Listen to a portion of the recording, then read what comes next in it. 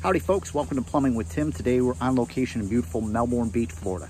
So about a couple years ago, I posted a video out here on my channel on how to work on an old artesian well, and that was the head on that. So today we're down here, got a customer that has an artesian well, and it's not the main that's leaking. They have an offshoot kind of spigot for a hose, and the hose won't shut itself off, but it's screwed into galvanized. So we're gonna take a big chance and see if we can't get that thing off there and put a new one on her. Wish me luck.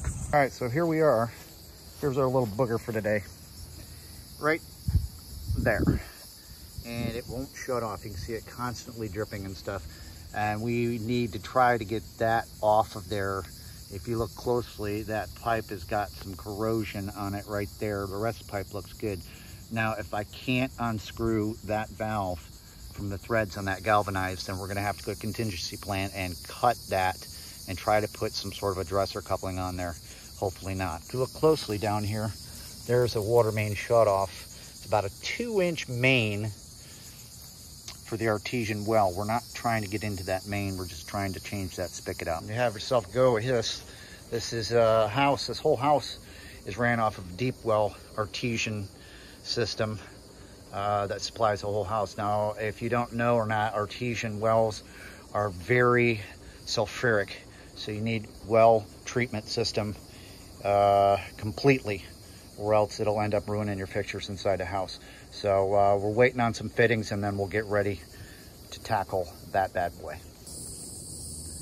Now we're waiting on some parts to come in. I'm going to take some Miracle Spray, Hilco Lube.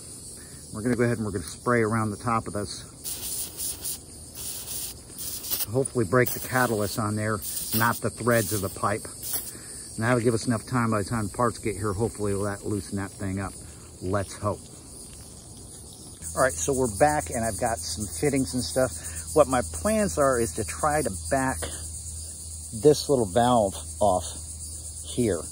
Now, I wasn't able to get another valve just like that, so what we're gonna do is, if indeed we're lucky enough to get that valve off there, I'm going to go ahead and put a shut-off valve on there and then screw a spigot on top of there in case he's got to change it out again. Wells usually are about 20 to 25 pounds of pressure. That's if it's coming up out of a 2-inch line.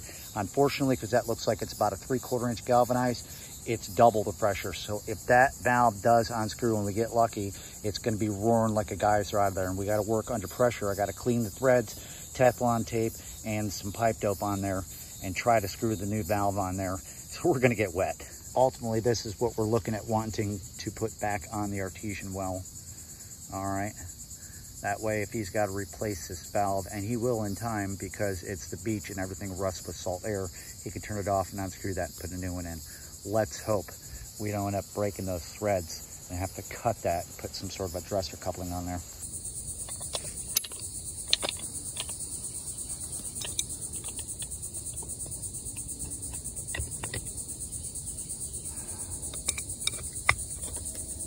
Oh God, I'm nervous. Please. Oh, it's turning. It's turning. Look at that. Oh yes. We got lucky. So far. She's turning. Okay. Now I'm going to open up that valve to relieve that pressure and try to get it the rest of the way off. All right, let's see if we can get that thing to turn more. Oh, look at it. It's moving. Now I'm gonna have to open that valve up because if not, that thing's gonna blow off here like a geyser. Here we go. Hold on. There we go. Time to get wet.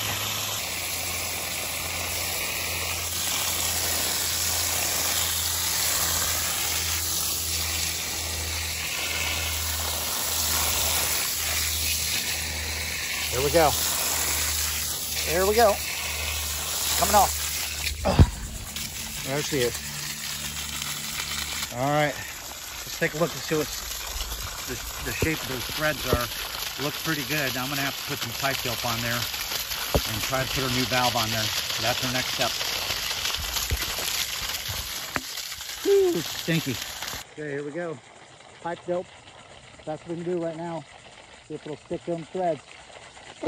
I'm getting wet. Getting wet.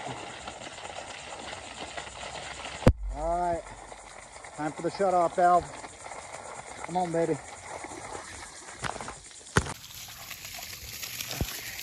All right, we're getting wet.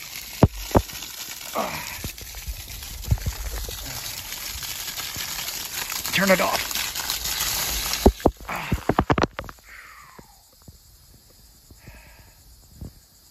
We're wet. Well, the water stopped. I am soaking wet. So now it's time to put that hose bib on there and we'll call it a successful job. All right, we're working with 3/4 here. We put a ball valve in there, an IPS ball valve, 3/4 inch, for a couple reasons, because it was easier to shut the thing down while we were working, and we were successful at backing that thing out. I would not suggest anybody trying to do something like this call yourself a licensed plumber or a well specialist, because the chances are better at breaking those threads than they are actually taking it off like I did. It just happened to be our lucky day. A little bit of pipe dope, and we're going to install that on there, and that's it. There she is. Look at that. Ain't that pretty? Like I said, being on the beach, salt air eats everything up. Yeah. So we put this valve on here so the customer can actually, in a few years, when the salt takes over, he can turn that valve off and he can change that valve, this valve, out by himself without calling another plumber up there. Not bad. The plumbing gods were definitely smiling upon us today. Listen, that was a little bit of luck and a little bit of patience, because that usually doesn't happen. I was totally expecting it to snap those threads and have to go the dresser coupling way and stuff, but we got lucky. And I'm soaked. That's all the time we got for this one. Thanks so much for hanging out, watching the nonsense. Like I said, that was tricky, and part of me might be a little bit lucky or a little bit adventurous, or just straight up stupid for trying to take that off an old galvanized pipe, because most of the time it's going to break that thread off there. So be careful if you're deciding to do something like this. Spray it very well with lube and cross your fingers. Thanks so much for hanging out with me. Any questions or comments, leave them down below. Give me a thumbs up. Don't forget to subscribe. Until next time, this has been Plumbing with Tim. Keep plumbing.